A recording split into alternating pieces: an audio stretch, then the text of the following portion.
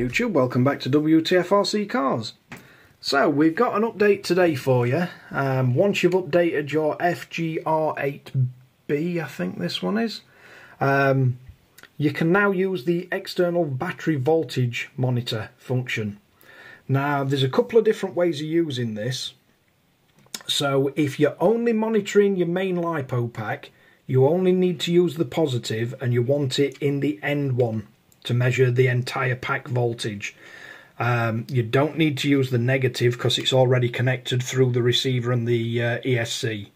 Now what Flysky advises, if you're only measuring this one pack and it's the pack that you're running your ESC off, you can tape this negative one up because it's not needed. They do advise actually cutting it off entirely, but I won't do that in case you ever want to use it. I'd just tape it up or put some heat shrink over the end and seal it up completely, mainly because if you plug that negative into any of the positives by mistake, it'll create a dead short and it will at least burn out the voltage monitoring on the receiver, and it can apparently kill the entire receiver as well, so you want to be avoiding that.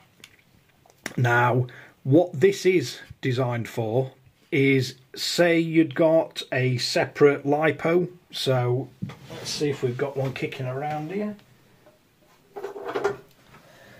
So say you'd got like a separate little LiPo pack and it's monitoring, it's running your LED lights or something else, and this pack isn't connected to the ESC in any way.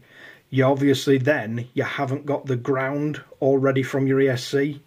So you'd plug the negative into the negative cable, the positive into the positive, and that would let you monitor this pack from your receiver as an external battery pack. So that's what the negative terminal's for. But right, so first thing we need to do is power up as MB4. Welcome to Noble. So once we've got that on, we then power up the RC.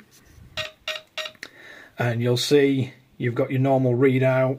So you want to tap on this, tap on choose sensor, pick the sensor you want to swap out, tap on the sensor name, scroll all the way to the bottom, and then this is the screen that you can also set your battery alarm if you like. So if we turn that on, and let's have a look. So the high alarm, I think 3S LiPo, fully charged, what's that? About 12.6 volt off the top of my head. So set it just above that because you're not really concerned about the voltage being too high. Your charger's going to take care of not overcharging your battery. But the one we're interested in is the lower alarm. So basically with this one, if you're running a 3S, and you want the maximum discharge to be 3.3 volt. So you just multiply 3.3 volt by the number of cells you've got. So on a 2S it'd be 6.6 or 9.9 on a 3S. And then if we set this to 9.9,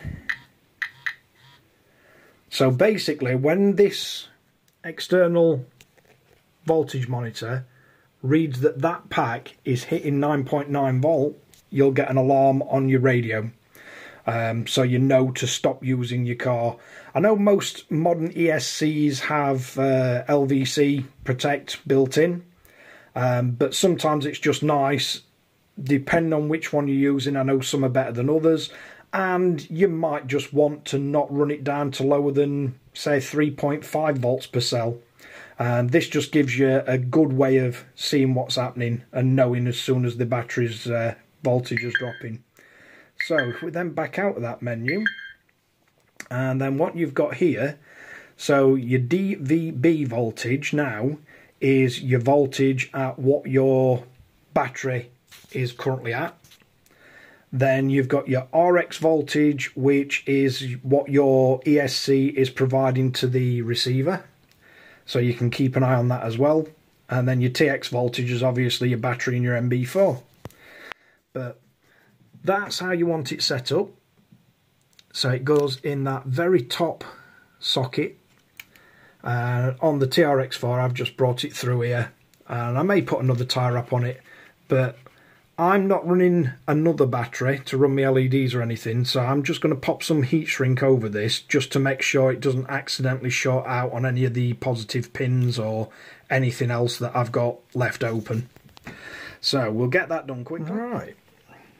So I've just got a bit of heat shrink on there, and if you leave it a bit long, you can either stick it into one of them shock shaft holes or shock screw holes, just to keep it out of the way, or you can pop it in there, or you can tape it back to it, or tie wrap it to some of these wires.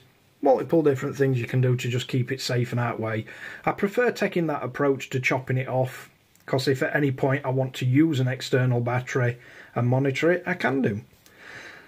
But yeah, that's it all set up. That's the LiPo alarm set up and all working. So thanks again for watching WTF Rc Cars. If you like and subscribe, don't forget to hit the notification bell, and I'll catch you guys again later.